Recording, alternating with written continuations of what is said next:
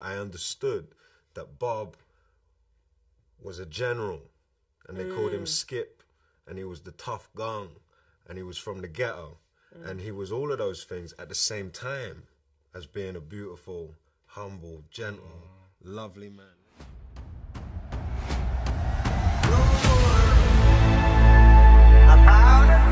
Bob, I know it's dangerous, but you're the only one who can unite the people. You ready, Bob? No guns can stop this message. I want the world to change.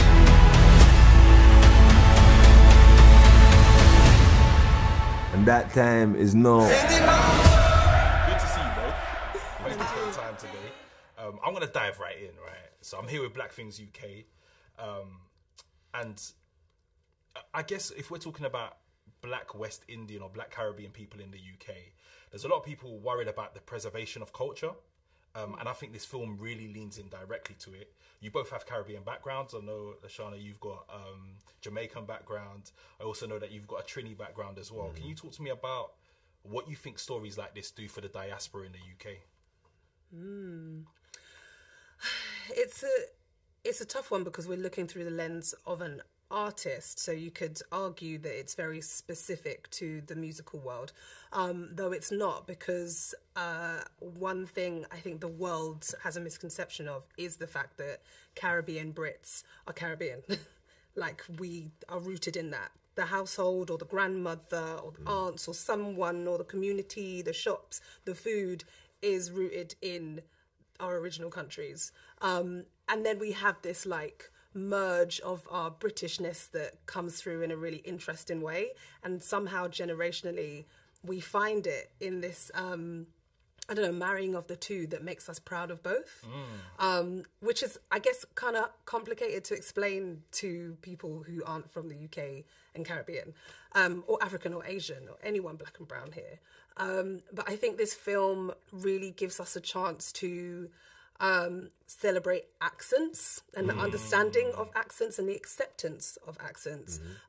That's one thing that being a Brit or even someone who has come from another country to live a better life here, we don't get to accept it widely and proudly. I think that it's something that, you know, my parents' generation, when they came, one of my parents, their accent is Jamaican and the other one is like RP, and the other accent, my other parent, is like they're Jamaican and that's it. And there's a choice that you have to make to kind of like slide between the two, and I think that's a shame. So with this film, we see the world of the Caribbean, but through a Jamaican lens, being rooted in this global celebration of a legend that, you know, is everybody's icon, no matter what culture you're coming from. And that says a lot about acceptance. I'm Guyanese and I can relate to that. Oh, so, yeah! I really can. What about for you, Kingsley? I mean, that was beautiful. Yeah, I mean, I can't come with anything again. That was You said you got this. I was just like, you know, my grandma and granddad from Trinidad, and they came over in 58 or 59. And yeah, I grew up with them, you know, and they sounded Trini to the day. Oh, gosh. That, you know what I mean? But coming into this, I'm starting from scratch. It doesn't matter if I've grown up with Jamaicans. It doesn't matter if my barbershop, everyone's Jamaican. It doesn't matter how much I think I know about Jamaica.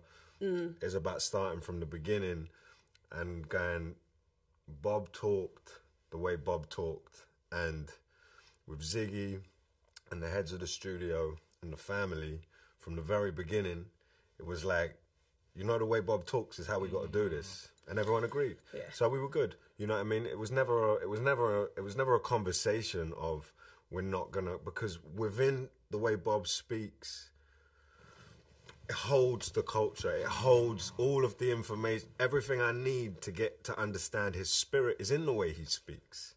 It's the voice. It was finding Bob's voice with his friends and family and boys he grew up with in Trenchtown, and Neville Garrick, who's with us every day, and all of the family and all of the friends who I spent time. That's how I learnt about Bob, and that's how I learnt about the culture with you guys. And then all the cast come in, and they're from Jamaica, and everyone had an input, and everyone was there to help the film, and celebrate Bob and represent Bob in the best way. But help him, I needed a lot of help because, yeah, Bob's very specific, and you can't copy him. You can't do an imitation of him. All we could do was try and find a little bit of his spirit, and his spirit and the culture. It's the same thing. It makes a lot of sense. And speaking of spirit, I kind of want to lean into the tenderness. So, despite the conflict between Bob and Rita, we are a fan of black love here at Black Things UK, right? And there's this real tenderness. There's a scene where Rita's washing Bob's hair in the sink, and it's so tender. Can you both talk to me about what you lent into when it came to that tenderness? Because not everything was said. You said a lot to each other with looks. A lot of things were inferred. We felt what was going on for you rather than saw it, if that makes sense. Can you talk to me about what you both lent into to depict that tenderness? I remember having that conversation. We had that conversation. We were working on the characters 6-7 months before, you know, and I remember saying, how can we find a way to communicate a sense or a feeling of unconditional love when we're not talking? Yep. So I don't know what, but we were. That was input. That was our concentration was on that.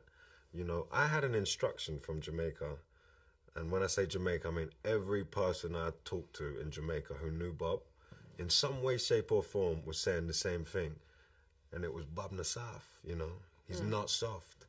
So it was really, that was the biggest challenge for me, was that I understood that Bob was a general, and they called him Skip. And he was the tough gong, and he was from the ghetto, and he was all of those things at the same time as being a beautiful, humble, gentle, lovely man. Lego told me one day, it nearly brought tears to my eyes. He was remembering Bob, and he was going, he was nice, man. He was nice, man. He was just going, he was nice. So Bob was all of these things. And with Neville there, I was like, Neville, you know, tough gong, or lover boy, you know. It was like trying to find all of that. So I needed a lot of help with the tenderness, because I heard the creation of that album was intense. So what was it like to be around Bob at that time? Because they nearly just killed them, you know, he nearly died. So he's coming to London creating that album, and there's a trauma, and they didn't have therapy then. There's no therapy for them to go to, you know? So they're there, and they find their safety in music, they find their safety in the community, they find their safety in togetherness, in football, in running, you know? And I really identified with that. And so the tenderness and the tough gong, like that, I feel like, you know, it was trying to make sure we got all of those beats in was really important to me, because I know when people told me that in Jamaica, I was like, I get it. We need to understand where Bob came from, and he grew up in Trenchtown, and it's rough, you know. So, but yeah, everyone was there to help. You know what I mean? It was like, you know, so many stories about him, you know, and. So, but I'm glad you felt the tenderness, because it's important. It's important. You're talking about black love on screen. Saying black love and tender in the same sentence seems to just be like, everyone seems to be allergic to it somehow. To be able to go into both, and I know we're running out of time, but to be able to go into both, to discuss both through a script or through two characters that, you know, the world think they know, but really after watching this film, you can clearly say, maybe I didn't know Bob, or maybe I didn't know the real Bob, or maybe I had this kind of illusion of Bob as the icon, and I didn't really give myself a chance to dive into who he was as a soul. And I think we're giving people a chance to really sit with the presumption of you knowing someone. And also, I think when I met Mrs. Marley, I was able to see that innocent, childlike, teenage love that she clearly still has for this man, which is tender. And I thought, okay, if in doubt, and I don't know what the hell is going on in this scene, I'm leaning on her spirit, and I'm leaning on her tenderness for this man. And that's not her withstanding anything. That is her leaning into her strength and leading into her spirituality in order to remind herself and Bob of what they have. And that's not in a cute way either. That's in a, we got work to do. We're on this earth for a reason.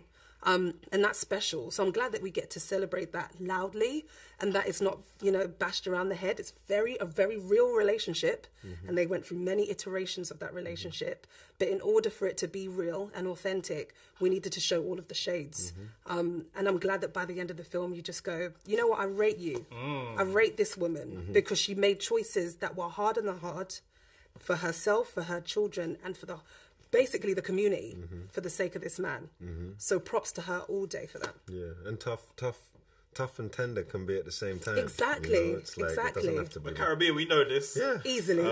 Thank you both. Yeah. So we've run out of time. I've got so many questions for you, but thank you both so much for the time today and just bringing that tenderness to the convo. Yeah, Thank you, so man. much. Thank you. Appreciate Good that. to talk. So good. That's